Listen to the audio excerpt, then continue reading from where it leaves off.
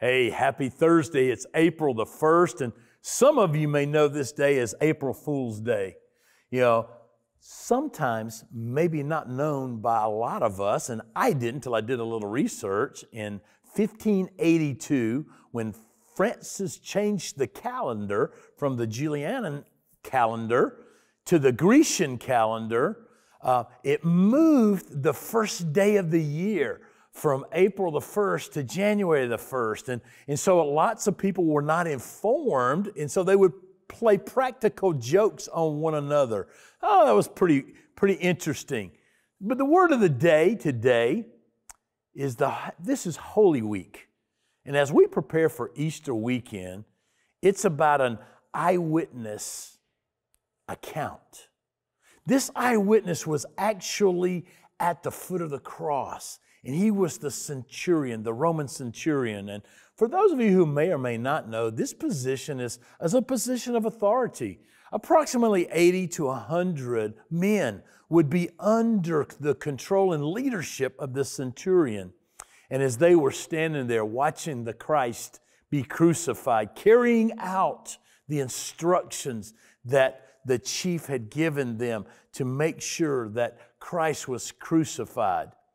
You see, the commander-in-chief assigned this centurion to oversee the crucifixion of Christ. You know, they even nailed a sign, King of the Jews. The reason why he was being crucified is because he was falsely accused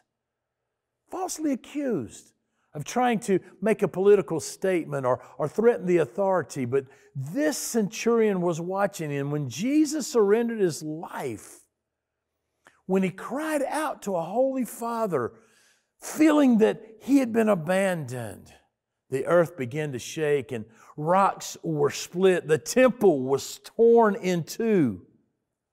The earth continued to shake and tombs were opened. And the bodies of many of the saints who had died were raised and coming out of the tombs, and they went into the city. And the centurion was watching as this was taking place, and he was heard saying, "This truly must be the Christ, the Son of God."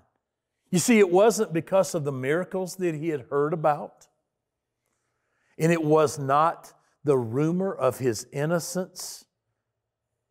It wasn't because he was standing there looking at an innocent man being crucified. It was the power of Christ's death and the resurrection of these saints that continued this seasoned veteran, this veteran of death and crucifixion, to proclaim truly this was the Son of God. He witnessed it firsthand. It changed him for all of eternity. Now we can take away a valuable lesson that's found in Matthew 27, verses 51 through 54. Not to wait until we see, but to believe by faith what is written in God's Word, pointing each of us to this Holy Week. And during this Holy Week, and not only in this Holy Week, but in every week of our life, to proclaim the gospel of Jesus Christ. The same words possibly that this centurion shared, I'm going to invite you to share and believe. Truly, Jesus Christ is the Son of God. Trust and obey, for there's no other way to be happy in Jesus but to trust and obey. So can I challenge you to trust Jesus today? Will you join me in prayer? Father, your word's amazing. You teach us by the example of this one who was put in charge of overseeing your son's death. He believed. And Father, I am convinced that a man of leadership can influence others. And so my prayer is that we, like this centurion, confess with our mouth, truly, Jesus is the Son of God. In Jesus' strong name we pray. Amen.